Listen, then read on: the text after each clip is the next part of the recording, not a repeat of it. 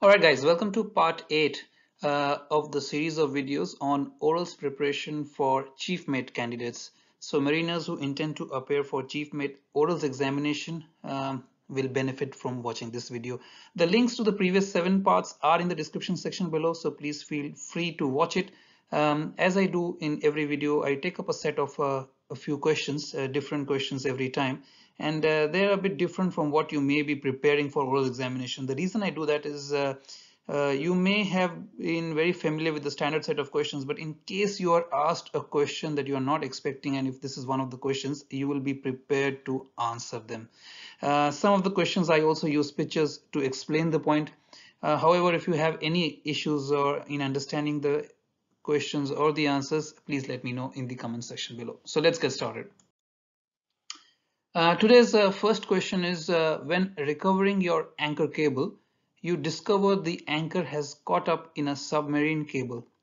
What action would you be taking? Now, of course, when you go as a chief mate, they expect you to answer not only like a chief mate but also like a master, because you are pretty much the second in command. They'll ask you to assume that you are in command of the ship or the vessel at all times. So you have to answer like a person who can take command of a vessel. So once you realize that the anchor is fouled by the submarine cable or by the submerged cable, it would be imperative to inform the bridge immediately and in no circumstances give indication that the anchor is sighted and clear. Now, this is of course you are the chief officer, you are maybe at anchor stations, but it is important that you understand the procedure to retrieve or recover the anchor cable in such cases, and how would you go about doing that. So of course you will have a discussion with the master, and in agreement with the master you might feel it is necessary or prudent,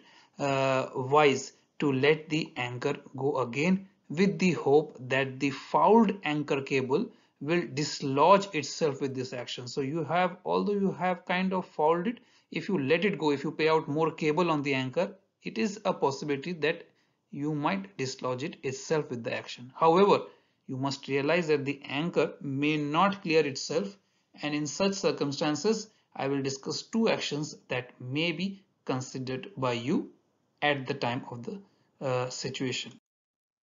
Firstly, you may walk the anchor back to the bottom. So walking the anchor is basically lowering the anchor under power, not letting it go by weight or by gravity. So you break the cable at the next joining shackle on the deck, buoy the anchor cable, so mark the anchor cable where it is, and deliberately sacrifice the anchor and a limited amount of the cable. So of course this is one of the most obvious actions, although it leads to loss of equipment, but it is normally what is done by a prudent master, because when you have fouled your anchor cable with a submerged cable or submerged pipeline or a submarine cable, you really don't know what you are dealing with. That cable might be carrying thousands and millions of watts of power inside it, or it could be something very important, or it could be something flammable. It could be an oil pipeline. You don't know what it is carrying. So whenever you face a situation like that, the most prudent thing is to let go the anchor, not let go the anchor, rather the lose the anchor, deliberately sacrifice the anchor, and this is covered of course by insurance as well. But what is important is once you do so, do it carefully so that the length of the anchor going out is minimum, which is safe for the ship. Not that it will be of any use, but the whatever you can salvage is the best. And the second thing is you should mark the position where you have let go the anchor. So if you have a buoy, then you should buoy it. If you don't have a buoy, you should note down the absolutely accurate GPS position, or you may mark that place with some bearings and range markers from prominent landmarks. So remember, it is anticipated that the cable company will recover the anchor free of charge. This is part of the salvage operations. The ship would then of course is considered unseaworthy because you don't have two working bow anchors, and this situation would require the spare anchor to be secured for the vessel to retain her classification. Now many ships carry a spare anchor, sometimes you don't. But then unfortunately in this situation you would then have to proceed to the dry dock at the soonest. Your company will arrange that, so you have to let the company officials know. So that goes without saying. All right, so when I talk about procedures like that, that goes without saying that you have to inform your DPA, your owners, your charterers, your insurers, your classification society, all these parties that are involved, the port authority. Maybe this has happened near a port, you have to inform the port authority, the VTS, all the relevant parties. You have to inform them, and you have to inform them about the position, about the situation in which it happened. And as a master and a chief officer, you also have to prepare a report. And although the anchor is retrieved free of charge by the cable company, because why they do that is because they appreciate, they respect the fact that your vessel lost a critical equipment in trying to protect the cable. Conversely, if that leads to a damage of the cable or it leads to some kind of complication, your company is going to be charged millions of dollars. So that's why I said the prudent action is to let go of the anchor cable. Any master would do that. However, if the foul anchor can be rectified simply without incurring any damage, it may be possible to buy a soft mooring rope about the foul cable. Alright, use a mooring rope to bind around a soft mooring rope about the foul cable. Walk the anchor chain back to clear the obstruction and then heave the anchor home. Release the bite of the rope and jettison the cable then. Alright, so in both the cases you have to jettison the cable, but sometimes you can do it with minimum damages. Sometimes you may have to let go a large length of the anchor chain. The next question is, while tied up alongside working cargo, smoke is sighted coming out of the number 2 hatch of a general cargo vessel. So number 2 hatch, when I say number 2 hatch, it must be at the beginning of the length of the vessel, right at the beginning of the bow, so very close to the bow. The cargo watch officer has raised the fire alarm, and what would you do as the ship's chief officer? So naturally, it would be normal practice to muster the fire party and proceed to the scene of the fire. So you would treat it like any fire situation. However, because the fire incident is in port, the members of the crew could well be ashore, and this could leave the fire party deficient. The chief officer would then be expected to take immediate control of the situation using the manpower and the resources available, and his or her orders and actions could expect to include the following. Once the alarm has been sounded, you of course stop all cargo operations aboard the vessel. That goes without saying. Call in the local fire brigade via the port and the harbor control on a very high frequency radio requesting immediate assistance. Remove all non-essential personnel from the ship, example stevedores. You can also check with the ship's foreman that the workers are all clear, that nobody is trapped in the cargo hold or nearby spaces. Make sure you batten down the cargo hatch, which is seemingly on fire, that is to cut off any kind of oxygen. Order the engineers to put water on deck and pressurize the fire main so that you can start boundary cooling on as many sides of the cargo hatch as possible. Post a chief officer's messenger at the head of the gangway to meet the local fire brigade on arrival. Make ready a fire envelope or a fire wallet, as it is called, to include the ship's cargo plan as well as ship's fire arrangement plan. If you are carrying dangerous goods, you may also include a dangerous goods plan in it. Have the international shore connection readily available. I hope you know what international shore connection is. It allows the shore firefighters to connect to the ship's firemen through a standard flange that fits into the ship, and the other end fits into the shore cargo hoses. Instruct the chief engineer to make ready the CO2 as well for cargo hold flooding. In extreme situations, we try to avoid it, but if the fire is really large and it may not be handled, so to quickly extinguish the fire, it's a good idea to use the CO2. Especially if you are in port, it's a good idea because it is easily, you can then call in the CO2 service people and again recharge the CO2 before departing from the port. So feel free to use CO2. Do not try to save it unnecessarily because it is there for your use. All right, that is the problem because we don't really use the services available to us. So don't wait for the fire to become too large or uncontrollable. If you think that if you anticipate that the fire is becoming larger, to prevent any kind of further damage, use it immediately. So you might feel that you might find out that the initial use of the fire, the CO2 bottles may extinguish the fire quickly. Then carry out a head count on all ships personnel on board. Now that should be done before you release any CO2 or send anybody. When you take a fire muster, the first action should be when you sound the alarm, you should be mustering and making sure you take a head count and making sure that all personnel, whether ship personnel or shore personnel, are accounted for. So you of course have to account for the ship personnel, but you may ask the foreman, the dock foreman, to account for his personnel and his labor, making sure that all are accounted for before you release any kind of CO2 into the compartment, because safety of life will come first, forehand, and before any other action is taken.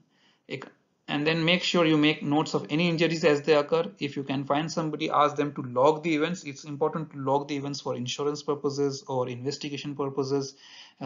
Provided you find somebody who's spared, like a cadet or somebody, ask them to start logging the events with the time, because it is a valuable document later on when you start claiming or your company starts claiming for insurance. Move up the breathing apparatus to the scene together with the firefighters. Make sure you tend the fire wires fore and aft. Lift the gangway clear of the jetty. Place engine room on standby. Once the shore fire brigade has arrived, it would be common practice to agree to the desired method of attacking the fire, with the view to, of course, bring it under control as quickly as possible with minimum damage. Appropriate entries would be made into the ship's logbook as required, and make sure that no emergency scenario can expect to take account of each and every detail, because each situation will be governed by a different set of circumstances. So the above answer is meant only as a general guide.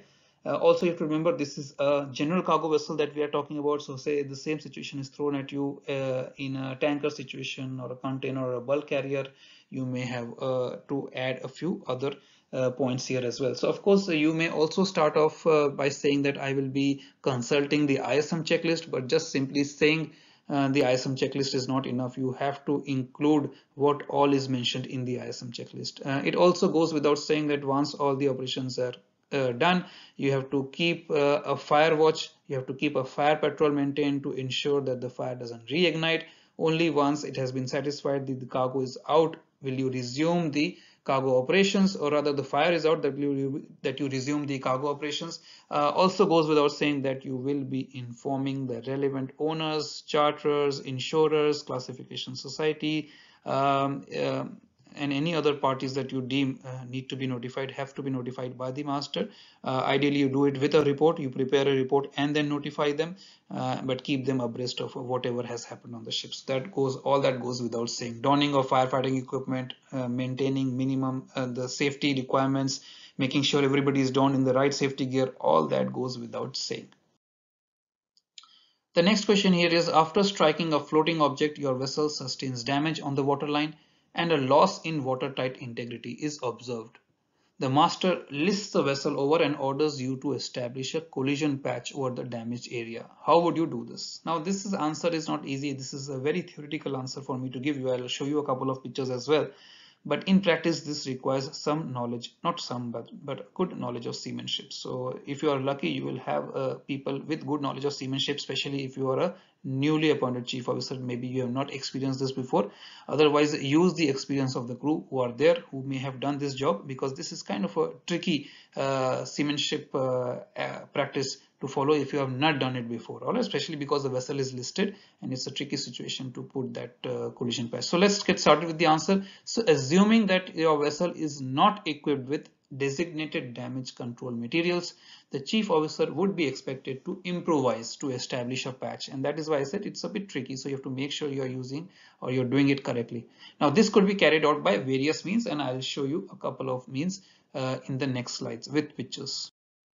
So you can bolt steel bottom plates together, which you can obtain from the engine room, and staple a rope pudding around the perimeter of the joint plate. All right, that's what I've tried to show you in the picture here. You can see the steel bottom plate with the rope pudding around it. Also the side view of how it looks. Then drill the center of the plates to accommodate a shackle, and drill the upper edge to fit suspension shackles. So then it is suspended in a way that it acts like a collision mat. It acts like a mat that prevents any kind of flooding into the compartment. You can also cover the outer surface and inner edge with canvas. All right, canvas is easily available on the vessel, or you can use the canvas covers often available for mooring ropes or something like that. Try to use thick canvas covers. Lower the patch over the gunwale on suspension wires to cover the damaged area of the hull. Now that is the tricky part. What I was talking about is if you try to get the cover lowered onto a hole, it is a tricky part, especially with the ship listing, and ships do not stay still. Ships depending on the sea situation, of course, they kind of always there is a movement there, so it's a bit tricky whether you have the available cranes or equipment available to lower it. Sometimes you have to lower it manually, and that is where the tricky part comes in. Brace the patch in by means of a windlass from the opposing side of the hole if the cargo load permits. All right, so there are these a couple of ways that you can do it. You can pull steel plates, that is ideal, but if the steel plates become too heavy, you do not have the equipment, then you may have to use canvas or thick canvases. Burlaps, sometimes burlap sacks are used, covered with, they are filled up with absorbent material and lowered. It's just a patch, it's just a temporary patch to prevent any kind of flooding. Although it's difficult to prevent flooding. Some water will seep in, but it reduces the rate of flooding, and you keep on pumping out the water till the time you reach the port or you reach the dry dock where they will carry out the necessary repairs. So this is just temporary arrangements, just a patch up job, not permanent arrangements, of course. The last question here is, or no, maybe the second last question here today is that while holding the anchor watch aboard your vessel, you see another vessel approaching at a fast speed and closing range. What action would you anticipate taking, especially if the master is not on board and if the approaching vessel was at a 2-mile range? Now this 2-mile range is very less.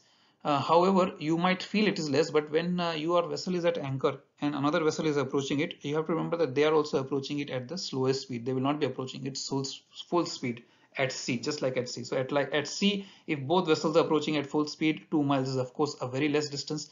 But at anchorage, you get some sort of time because they are also approaching at a slow speed. And also when they know they are approaching very close to you, they may have put the vessel on a stern engines or a stern movement, which may have slowed the momentum. But you have to assume that they are on kind of a collision course or collision path to your vessel, although they are slowing down. So you would monitor the vessel closely and sound 5 or more short and rapid blasts on your ship's whistle. If the vessel does not take immediate action to alter her course away from your position, you would order dead slow ahead on the ship's engine and steam over your own ship's anchor cable, but slowly. Now, I have discussed this once in the class, and some of the students frowned on it, and they said, how can you use ship's engines? Remember, when you are at anchorage, as a master or chief officer, you always have to remember that you must ask the engine room to keep your ship's engines at short notice, at 5 minutes or 10 minutes notice. And this is especially in areas where there is a lot of traffic coming in, or some dodgy areas where you are not really sure about the quality of the seabed the vessel, the anchor is holding it to. So you have to always keep your engines to at short notice. So vessel engineers should be able to prepare the engines at short notice, and that is why it allows you to give a dead slow movement and slowly just steam over your own ship's anchor cable.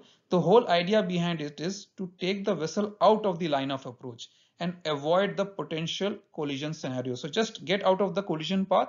You do your side as well, so your vessel gets out of the collision path, and so does the other vessel start to take action as well.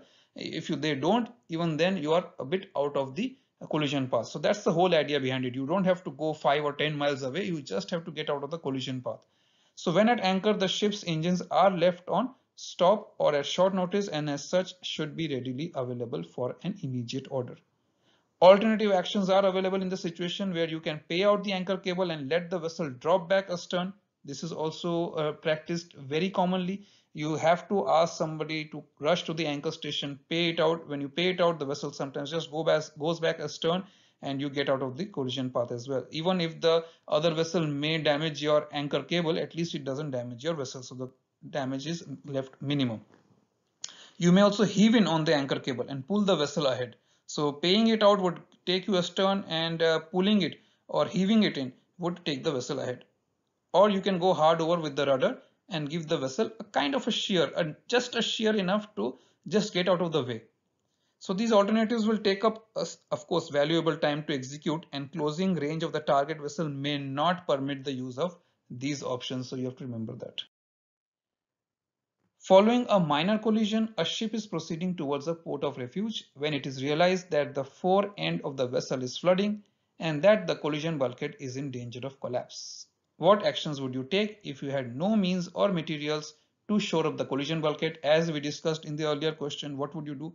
Highlight any hazards that may be associated with your solution. So now you don't have anything, any means or materials. You are not carrying any means or materials to shore up the collision bulkhead to prevent the flooding. What would you do?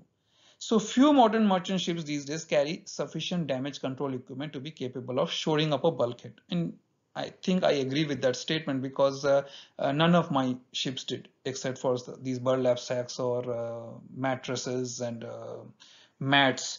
Even if employing an improvised equipment like derricks or crane jibs, neither is the manpower to handle such items usually readily available. And that's again a statement I agree with, because like I told you in my previous answer as well, when I was explaining how to shore up a collision mat, I told you it's a tricky task. It's not an easy task.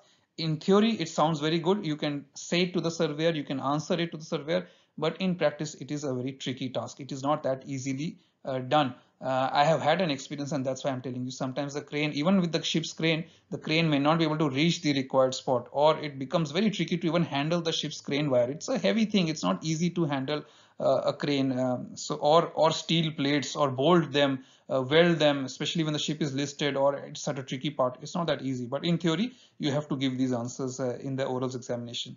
So if flooding is a feature on one side of the bulkhead, it may be prudent to deliberately partially flood the next compartment aft. Now this would have the effect of putting an opposing pressure on the bulkhead and prevents the possible bulkhead collapsing. So what you do is, if only one side of the bulkhead is starting to press up with the water, what happens is it exerts too much pressure on the bulkhead from one side, and exerting that kind of pressure can lead to the bulkhead buckling under that pressure and uh, progressive flooding. But what if you can flood up the other side of the bulkhead with the equal amount of water, and if you flood it up to full and the other side is full as well, what happens is the pressure is then equalized on both sides of the bulkhead, and that helps the bulkhead to sustain the pressure, so pressure becomes equalized. Such action will, however, increase any free surface moments that will also affect your ship's positive stability. Therefore, such action should be simultaneously accompanied by an improvement to the GM by pressing up the lower and the double bottom ballast tanks. Alright, so of course, when you start filling up the water, you may shift the center of gravity towards the ship's meta center. It may go upwards, reducing the GM, or the G may go above the meta center and become a negative GM, in which case you may have some issues with your stability or positive stability. And that is why once you start filling up, remember to bring your G down or center of gravity down at the same time by pressing up the lower bottom tanks. So when you press up the lower bottom tanks, you are asking the center of gravity, or you're prompting the center of gravity to shift downwards at the same time as well. So the center of gravity will be below the meta center and your GM will be positive, and you may have some residual GM to counteract for any kind of list if you develop any. Although when you start filling up the forepeak tank, it's the fourth end of the vessel, you will have issues with trim. Not so much will list, but you will have issues with trim, and that you can control by filling up the aft tanks as well. If you have any lower aft peak tanks, that will be fantastic. So I hope these questions are a bit interesting, bit different from what you have been preparing for. Like I said, you may not be asked these questions, but in case you are, then it will help you to prepare to answer. At least even if you give a bit of a theoretical answer, even if you answer a little bit to the surveyor may be impressed by the fact that you have prepared for these different kind of questions.